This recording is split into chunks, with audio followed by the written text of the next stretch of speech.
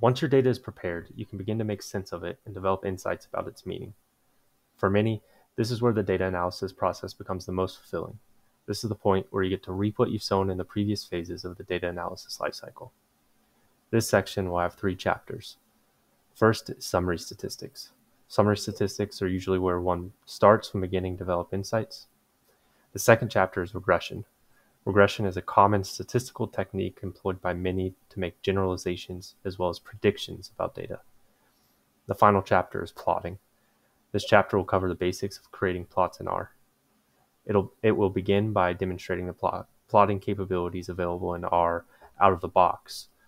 You will also be given resources to learn more about ggplot2, which is one of the most common plotting libraries in R. Like previously mentioned, summary statistics, otherwise known as descriptive statistics, are usually where one starts when beginning to develop insights. You may also hear the phrase exploratory data analysis, sometimes abbreviated as EDA, throughout your career.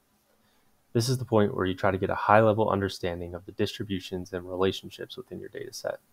This chapter will go over how to develop summary statistics for both quantitative as well as qualitative data. Let's begin with quantitative data. When dealing with continuous data, one of the quickest ways to get a high-level view of your data is by using the summary function.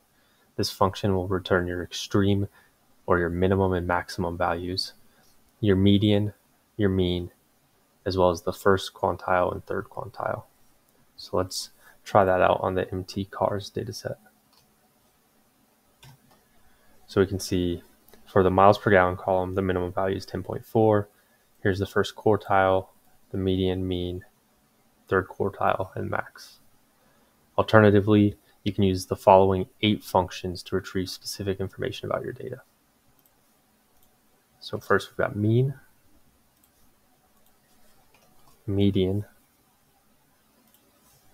standard deviation, and these 3 should look familiar to you.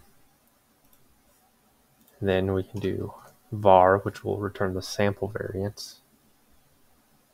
And then we can also do min and max. Here's max. And then we can do range, which will return the minimum and the maximum value. And then quantile. So let's run each of these individually to see what they look like. So mean, that'll give us the average. Median, we got the median, and this lines up with the previous results. Standard deviation, which you should be familiar with from the previous lessons. Sample variance, min, max. You'll notice those 2 line up. Range, which gives us the min and the max, and then quantile. Next, we'll review qualitative data. So if you're working with data that is categorical and encoded as a factor, you can view all categories by using the levels function. So we'll do that on the iris dataset and on the species column. So if we run that, we get the levels of that column, or all the distinct values.